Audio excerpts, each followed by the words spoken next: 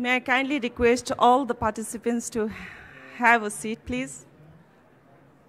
We are going to start event on 30 by 30 target in the Hindu Kush Himalaya.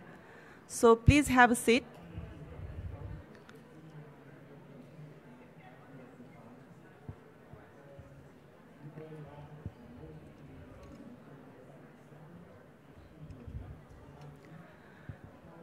Respected parties,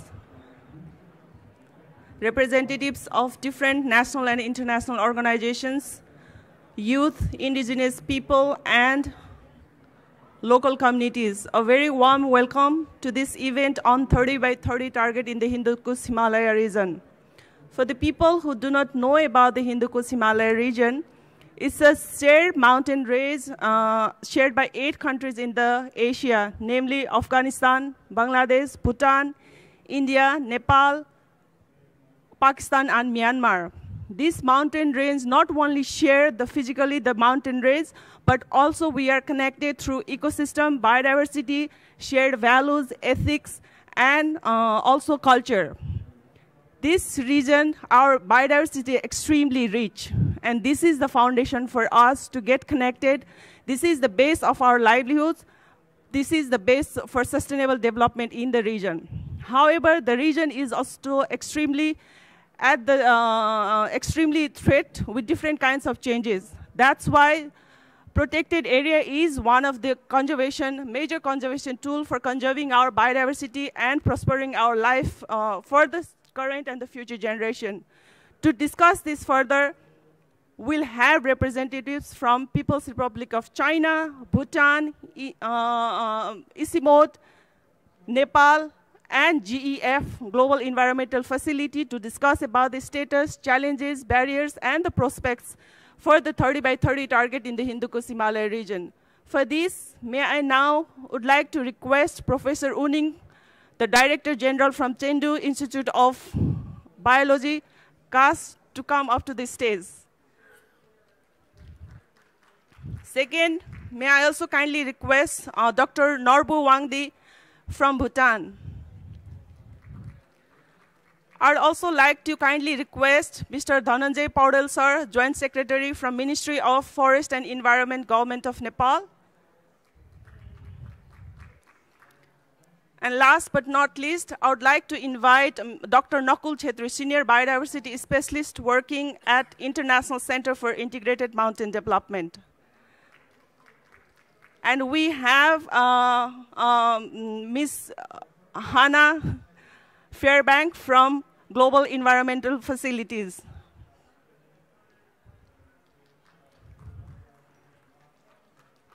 So thank you.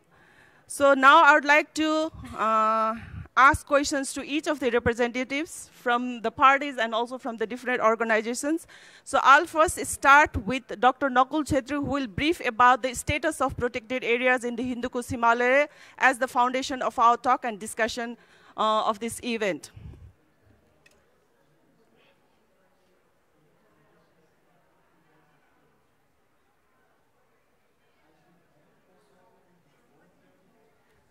Thank you, Sunita. It's my pleasure to bring you a very short introduction of Hindu Kush Himalayan region and its protected areas.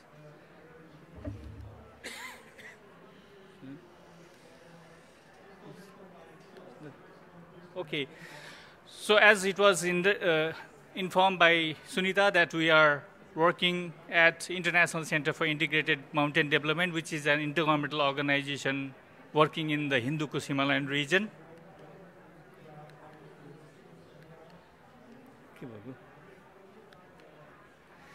So this is the region that we are working, covering Afghanistan, Pakistan, Bhutan, China, India, Nepal, and Myanmar.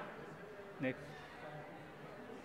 So if you look at the history of protected areas in the HKS region, Hindu Kush Himalayan region, then it starts early in 90s or 1880s, and then subsequently quite substantial increase in number. And now you can see that almost 575 protected areas are already there. And it covers 40% of the terrestrial region of Hindu Kush Himalayan region. Next. So if you look at this slide, then you'll see the representative of protected areas in different ecoregions, which are covering different parts of the Hindu Kush Himalayan region. Next, please. And if you look at this slide, then these are the indications of protected area coverage in different biological diversity hotspots that are available in the Hindu Kush Himalayan region. There are 4 in number, and each of those are represented in different proportion in terms of biological, in terms of protected area coverage. Then you can see that some of those are only 50% coverage, and some of those are less than 50% coverage. But what is important to know in this particular slide is there are higher number of small protected areas in the mountains, because the protected area of large scale is not feasible.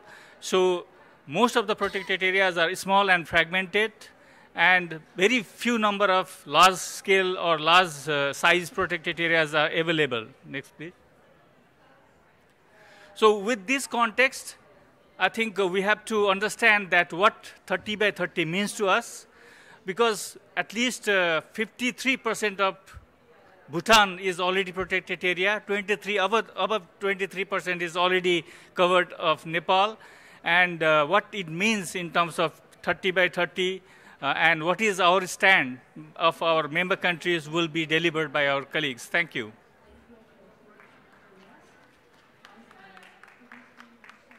So this was the brief reflection of the status of protected area in the Hindu Kush Himalaya region. So for this one, this event is about to discussion what is the prospects, what are the success and challenges in the Hindu Kush Himalaya region.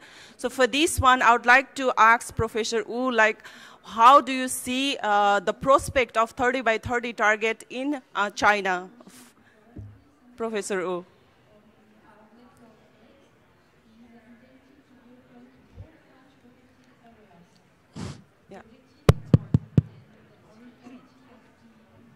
So, thank you very much.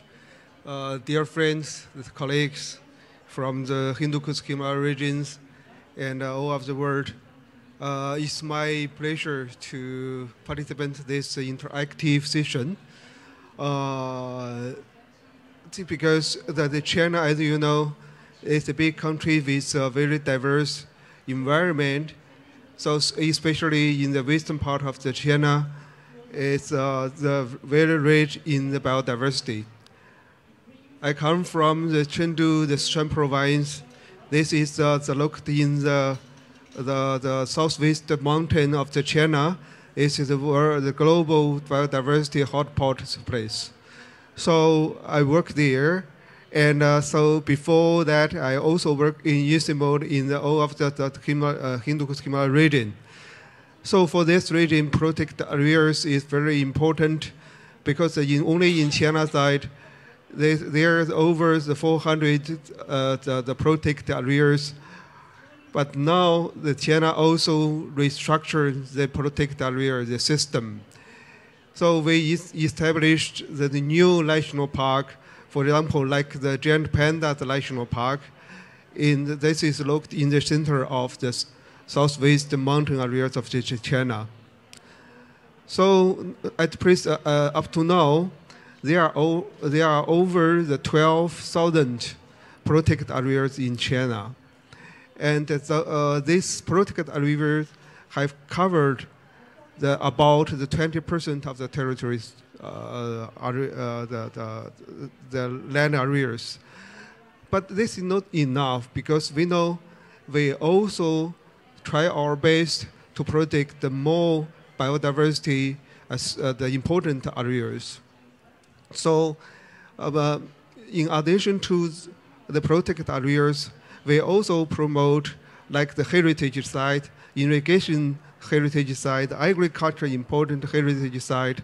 In this way, we want to protect more the areas for biodiversity importance. So I believe in the futures, the China also want to cooperate with other member countries from the Hindu Kush Himalaya regions, the focus on the transboundary landscapes. Because for all of the Hindu Kush Himalaya regions, the transboundary landscape should be protected. this is our priority in the future. Thank you.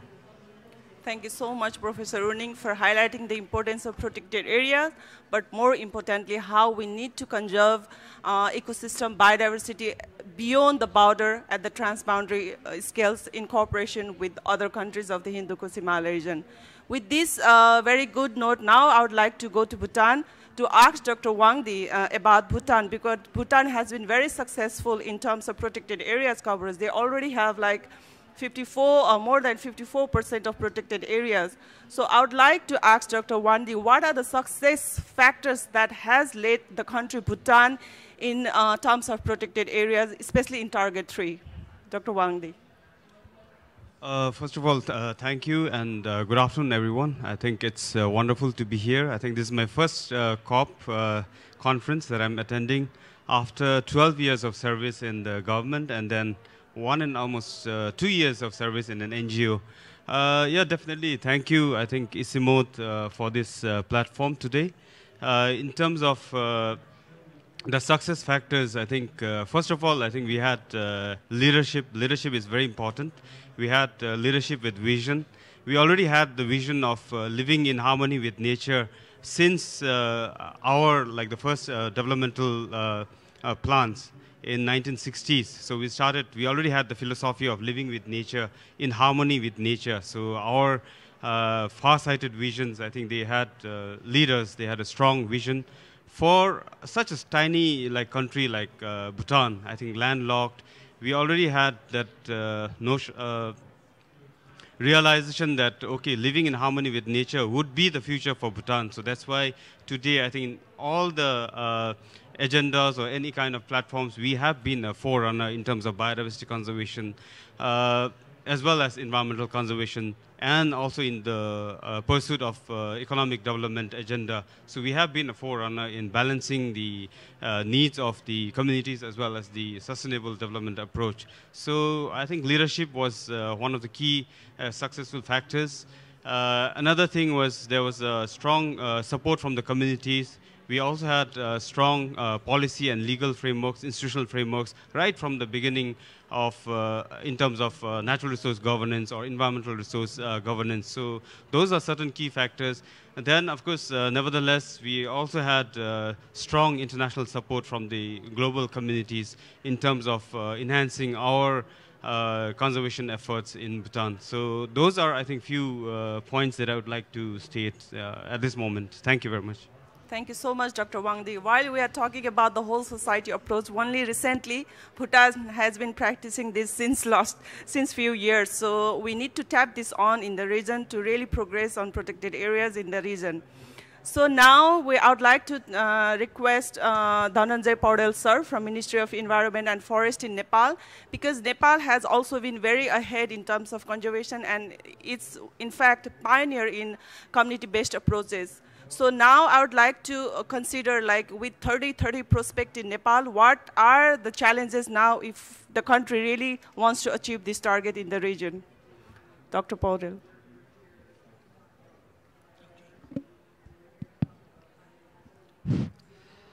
First of all, thank you, madam, for giving me this opportunity to address this session. And I will start from the prospects and challenges, okay? Distinguished delegates, GF representative and dignitaries in this dash, colleagues from ICIMOD, Nepalese delegation, ladies and gentlemen. First of all, I would like to thank ICIMOD for organizing this session. And we have the opportunity to discuss here about the success and challenges of achieving the target 30-30 in Nepal. I would like to start the forest status as well as status of protected area system in Nepal first, and then I will go through the challenges and opportunities for achieving the 30-30 target. Okay, right now Nepal has about 45% of the land covered with forests. And these forests are managed under different management systems. we have also a further commitment through NDC that we will achieve, we will make forest cover 45% by 2030. And I think you all know that Nepal is renowned and pioneer country about participatory forest management. And in participatory forest management, there are different modalities of inclusion of local people for the management of their accessible forest. And mostly widespread modality is community forest, and which cover almost 35% of the forest land in the country. And then other modalities include pro-poor legal forestry and collaborative forest management. Altogether, these participatory forest management modalities cover about 40% of the forest land in Nepal. And in terms of protected areas, actually Nepal has right now about 24% of the land area has been declared as protected area, and which is protected under different categories of IUCN protected area system. Nepal welcomes the Target 3 of the post-2020 Global Biodiversity Framework, and we have also joined hands with international community and showed our firm commitment in high ambition coalition also for reaching the 3030 target. And talking about the opportunity, we have ample opportunity for the fulfillment of the 3030 target in Nepal. The National Forest Policy 2019 has also the provision of providing recognition to traditionally conserved forest area by local communities other than internationally recognized protected areas as community conserved areas. The policy provides an overarching framework for 3030 target in the country. But we are actually new to OECMs. Thus, we need to sensitize and make aware the indigenous people, local communities, and other stakeholders about OECM and its significance in our context. We have now started the process of formulating standard guidelines and framework to declare OECM, adopting inclusive, equitable governance approaches so that an effective implementation of OECM could be possible. And at the same time, we are also serious about the concerns and rights of the indigenous people and local communities could be secured. The achievement of the 3030 target in the country also requires human and financial resources, as well as innovation and tools to manage human-wildlife conflicts for better and shared future for all. So finally, I would like to thank again ICIMOD for the opportunity to share our insights, and we look forward to working in partnership with all. Thank you. Thank you, Paudel sir. So for highlighting how the opportunity we have, especially for OECM in Nepal, but at the same time, we might have other challenges like human resources, financial resources to fulfill this target. So that comes to, takes me to Ms. Hannah from GEF, like, you know, to achieve the target, the financial resources is one of the important enabling condition and the requirement for us to achieve this in the region. So my question to GEF, Ms. Hannah, is like, what financial opportunities we have if we really want to achieve this 30 by 30 target in the country of, in each of the country of the Hindu Kush Himalaya region? Ms. Hannah. Thank you so much.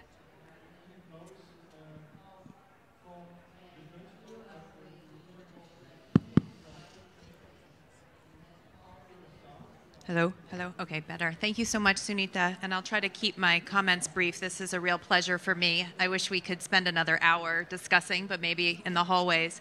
My name's Hannah Fairbank, and I'm the Asia Regional Coordinator for the GEF Secretariat and a Senior Biodiversity Specialist there, and it's really been my great pleasure to work very closely with all of the countries that you all represent here on the stage and throughout the region. Really some exciting conservation programs going on.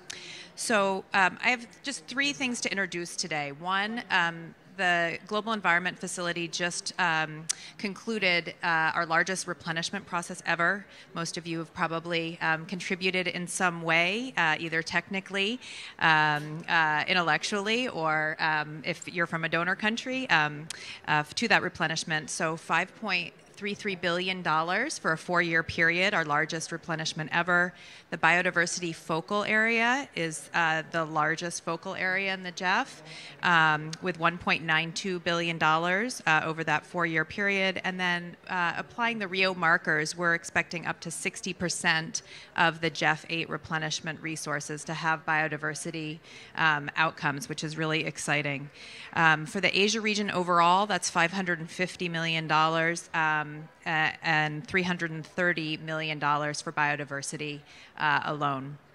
So the GEF 8 programming directions is very ambitious, and it's really built around being helping countries be nature positive by 2030, and carbon neutral and pollution free by 2050. So that's our broad brush strategy. How are we going to work with countries to do that? First and foremost, we're taking a healthy people, healthy planet approach. Really recognizing the interconnectedness of people's health and the health of the planet through policy coherence. And resource mobilization. So going down just one level to the biodiversity strategy for GEF 8, which really gets to kind of the meat of where the resources come and how we can help support countries to meet their commitments under the Target 3 of the GBF draft. So first, the biodiversity strategy for GEF 8 was absolutely designed to help countries meet the commitments under the post-2020 GBF that we are now watching come into play, and then also based on strong science and evidence. So I really appreciated the presentation on the status of protected areas in the region, and then really provides a comprehensive response to drivers of biodiversity loss. So if you look at the biodiversity strategy, we have 3 objectives. The first one is very focused on the conservation, sustainable use, and restoration of biodiversity. The second is on the protocols specifically, and then the third is on resource mobilization. So we kind of cover all of that. Keeping in mind, though, that GEF 8 actually has 11 integrated programs, or IPs as they're known. And those are designed to help countries address those systemic drivers and transform the systems that are leading to environmental degradation across all of the multilateral environmental agreements we serve. So everything from sustainable cities to food systems. We have a new one on infrastructure development, greening infrastructure development. I work on the wildlife integrated program. Happy to talk to you more about those. But this really reflects an evolution in the GEF biodiversity portfolio and our approach overall, which is following where the countries are going and obviously where the convention is going, into a much more systemic, integrated approach to addressing drivers. So in terms of GBF, sorry. In terms of opportunities for financing to meet Target 3 of the GBF. So while we do work clearly through this objective 1, we'll be supporting a variety of approaches, including protected areas, OECMs, and then including strong engagement with indigenous peoples and local communities. We had an interesting event yesterday that really highlighted the need not just to meet the percentages, but also look at quality and effectiveness and inclusiveness about how this target is met. And so within the biodiversity strategy, there is room for all of that. And then obviously getting involved in these integrated programs is a great opportunity for countries. Just making sure that the right and left hands are working together in terms of policy coherence, which then will provide further resources and resource mobilization. So I think, in conclusion, I just wanted to call everybody's attention to a small investment that the GEF made at the end of GEF 7, which is supporting the development of a guide to national planning for inclusively and effectively meeting the GBF Target 3. And then supporting 6 countries to actually start that planning process. So Nepal is one of those 6 countries, and there will be a larger event that those countries will be involved in, and others, hopefully, at the GEF Assembly, the 7th GEF Assembly in August of 2023 in Vancouver, British Columbia. So thank you so much. Thank you so much, Hannah, for highlighting so many opportunities for the region, especially for a 2030 target, but in general, biodiversity, conservation, and sustainable management, including especially for indigenous people and local communities in the region. So with this one, because this is an interactive session, so I would like to take a few questions from the floor for our respective panel members.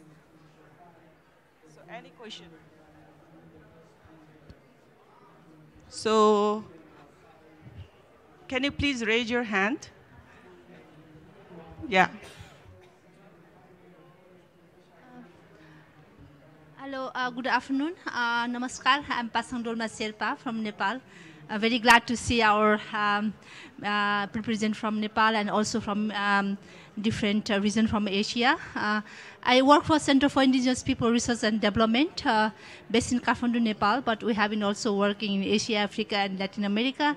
Yeah, I just would like to, how you have been seen like 30 by 30 target is a really ambitious, but we have also challenges on the ground, no doubt, especially with the indigenous peoples and local community issues and concerns, our livelihoods issues, and also traditional practices. So especially how you have been envisioning for recognition of the traditional customary institution that has been basis for the whole intact of the knowledge system and culture and values, and contribution for the intact of the biodiversity ecosystem, and that has been one of the target, I believe, with the 30 by 30. Thank you. Thank you so much. And that question is for? So anyone? So would like to respond? Yeah?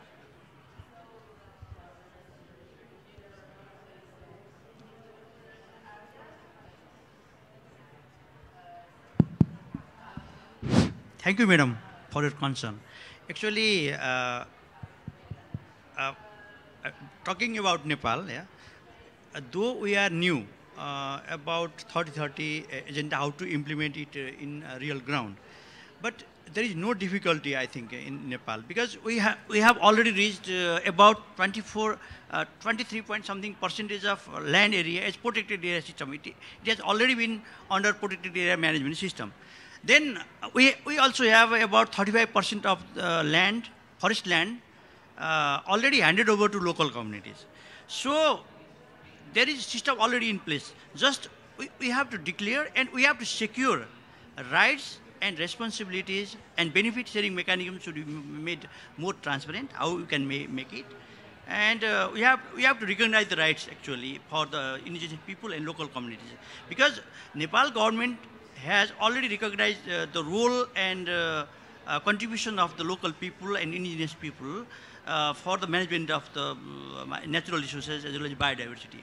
So we are in the process of, devising guideline also.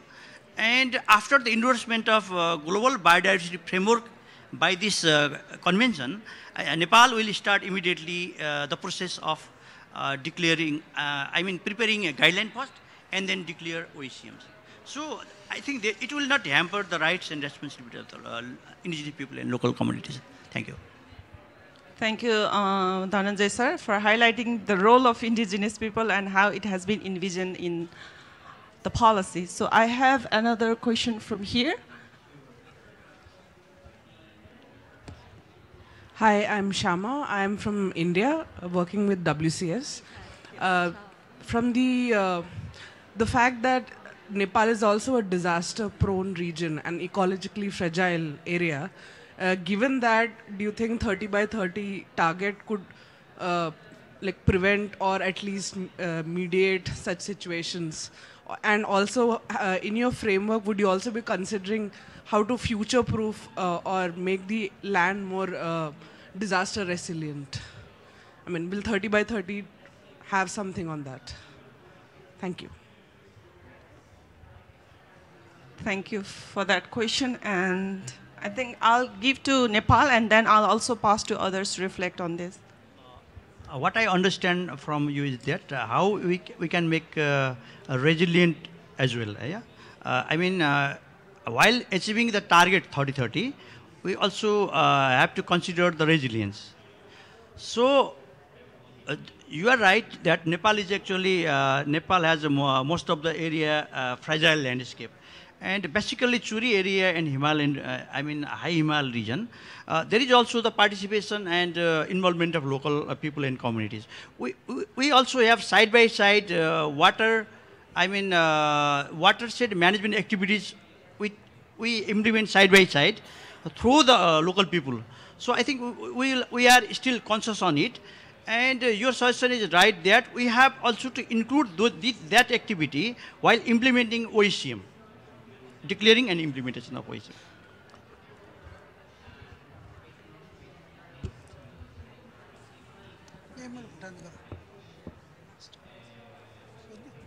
Yeah, so we have a question for Bhutan. Thank you, Sunita. My question is, you see, Bhutan, you have already allocated more than 50% of the land for protected area. Then what is your motivations for this 30-by-30? And if you talk about the OECM, it demands the conservation of area beyond the protected areas. So what are the opportunities you have to manage? Maybe you may need to reform your policy institution. So how you are seeing it? Thank you. Thank you for the question. I think in terms of OECM, Bhutan is also, I mean, had already started identification of key biodiversity areas. I think that is one form of entry. And just like Nepal,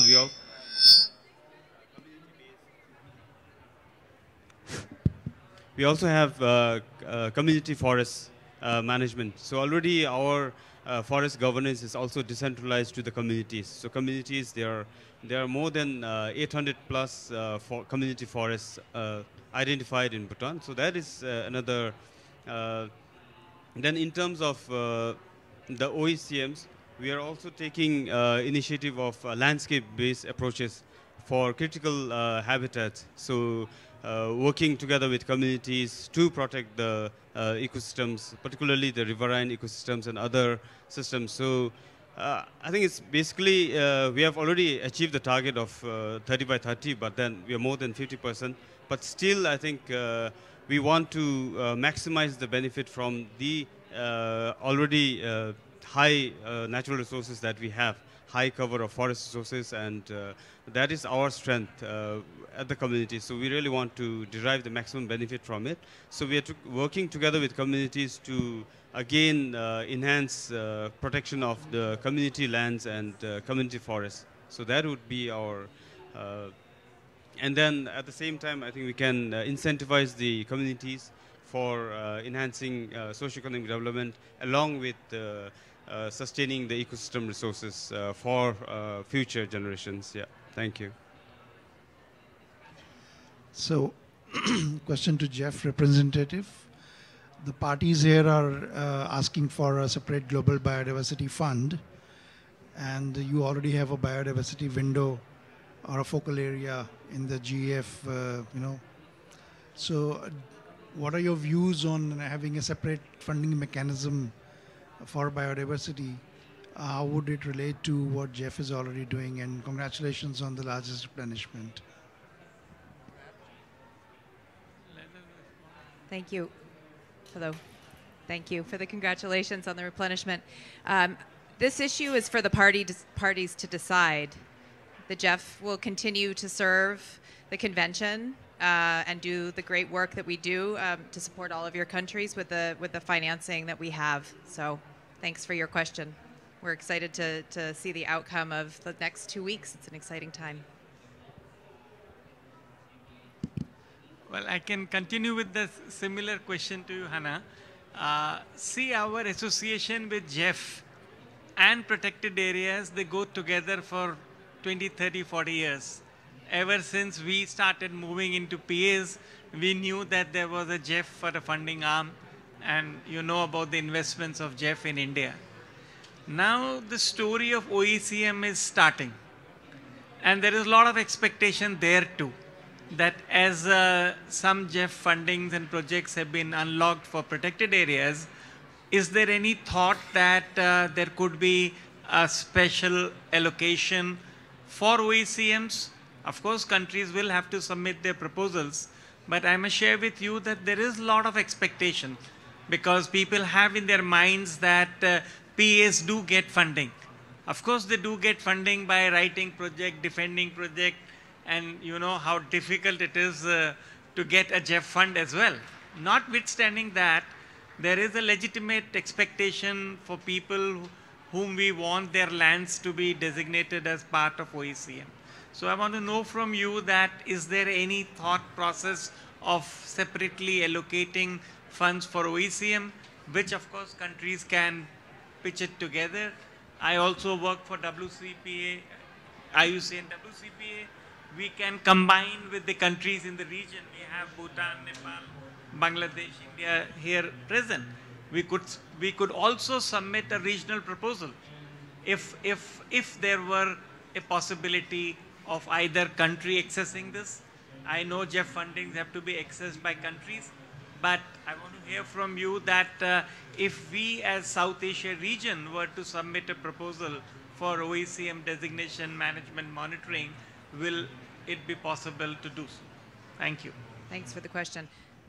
I just want to check on timing. So I will give a brief answer, and I'd love to talk to you afterwards because this seems like maybe a longer conversation, just for the benefit of everyone. So the GEF is country demand driven, which means we set a broad strategy that is responsive to the Conference of the Parties on a cyclical basis, obviously. And then we look to GEF agencies and GEF governments working in partnership with CSOs and others to put together projects. So that's first and foremost. What we have seen is a little bit of an evolution that I alluded to in my initial comments of how countries are designing and the focus of those projects under the GEF strategies. From a more traditional protected areas-based approach to biodiversity conservation into more landscape and seascape level conservation approaches, which has tracked kind of the international biodiversity conservation trends over the last 30 years. And so what we have seen coming in from countries has also tracked that, just the number and resources given to more integrated approaches. And so GEF 8 then puts us in a much more integrated position with this big strategy, which is exciting. But the biodiversity strategy still has this objective 1, and it does still hold space for particularly protected areas system strengthening and financial sustainability of those systems. But it's broader than that. It really is focused on landscape and seascape level conservation. And one of those pieces of that mosaic is obviously OECMs. And so it's squarely within Objective 1 of the Biodiversity Strategy for GEF 8. So I won't comment specifically on any proposed ideas around that, but Objective 1 of the GEF 8 strategy, which is we just had our first work program approved by Council last week, is off and running. And I'm really excited to work with India and other countries in the region to see what your ideas are for GEF 8. I am oftentimes on the other end of those portal submissions, so happy to speak with you offline. Thanks so much. Thank you so much, Hannah. So I have last question for Professor Uning, because we are talking about regional collaboration. And at ICIMOD, we really try our best to promote and work at the regional cooperation levels. So my question to Professor Uning is, how is it possible? It is possible, but like from now on, especially for this 30 by 30 target, how we can come together and work at the regional scale, especially for 30 by 30 target in the region, Professor U?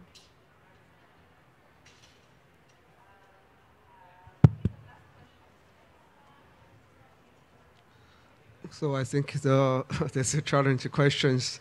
In the last over the 20 years, the China has to cooperate with the neighboring countries like Nepal, Pakistan, and we working together on the transboundary landscape conservation. And as we know, in the Hindu Kush Himalaya regions, we have already established the marine protected areas. But marine protected areas is like isolate the island. So I think in the future, just to mention, like the people mentioned the OECM, it can be used to promote the connectivities and the integrities of the protected areas. And so this promote the conservation in the landscape scale. So I think this is very helpful for us to cooperate with the other countries in the Hindu Kush Himalaya regions. Of course, for China, we also think we should learn from each other. And so, for example, like Nepal and Bhutan, they have the very good experience in the communities forest conservation. And and we also can cooperate in the capacity building and how to promote the OECM and other protected areas. And we can cooperate in the big scales across the Himalaya. I think we have many opportunities in the future for the transboundary cooperation. Thank you. Thank you so much, Professor Wu. Now we are already at the end of our program, and to complete this, to end this, I kindly request Dr. Nakul to give brief remarks and end the event. Yeah, thank you very much. It's always a pleasure to be in conference of party meeting and this kind of side events and talking about mountains. As it was already mentioned, that mountains are contiguous. There is in biodiversity and ecology, there is no border. So that's why all the 8 countries are brought over here, and then the resources mobilization opportunities is also being explored. And we have discussed a couple of things which will be very instrumental in near future. So I would like to express my gratitude to all the participants out here, and also our representative from JEF and our colleagues from ICIMOD and our panelists for bringing this perspective of 30 by 30. Just one small note, I think Mathurji is here, who is very instrumental in conceiving and also promoting, advocating OECM in India, that this 30 by 30 is not a national target that is mandatory. So it is a global target that is contributing by national targets, whatever feasible way that is possible. So that perception need to be clarified. It is not country-wise target. And our contribution from the Himalayan region is already 40% coverage already indicated. But as Professor Wuning was telling that in the perspective of climate change, in the perspective of contiguity, in the perspective of island concept of protected area that exists, the connectivity corridors and the regional cooperation is very, very inevitable aspects. But nonetheless, it is also critically important for countries like developing countries and underdeveloped countries to get resources, and also incentivize those countries which are already, sacrificing rather 53% of the countries as a protected area at the cost of implications of human-wildlife conflict and other consequences. So hopefully in near future, things will be improved, and then we'll be able to contribute more. But also importantly is to balance conservation as well as human livelihood, as well as the consequences of conservation that is impinging the cost of life and livestock depredation, as well as other economic loss that is emerging. And hopefully in near future, some sort of balance mechanism will be devised, and will reach to this 30-30 target collectively from the HKS region as well. So with this, I would like to conclude over here, and thank you very much, Sunita, for this wonderful organization of this event. Thank you. Yeah, thank you so much with this positive note. And then we'd also like to thank you all the participants for coming here, devoting their time and asking questions to all the panelists. We have a small gift for all the participants. So just to end with the positive note, please kindly come here and collect your small gift from us, from the Himalaya region, Hindu Kush Himalaya region. Thank you so much. Have a nice evening.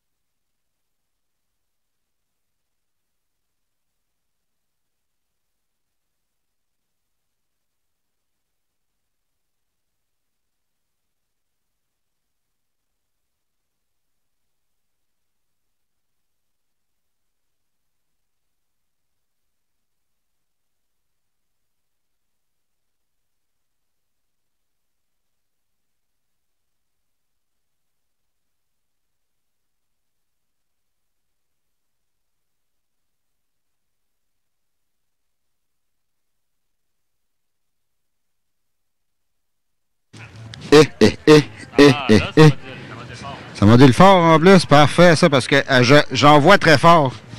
Et là là là là là. Parce que là, il n'y a personne qui parle à stick un volume d'hommes comme moi, là. Parfait, laisse ça là, touche plus rien.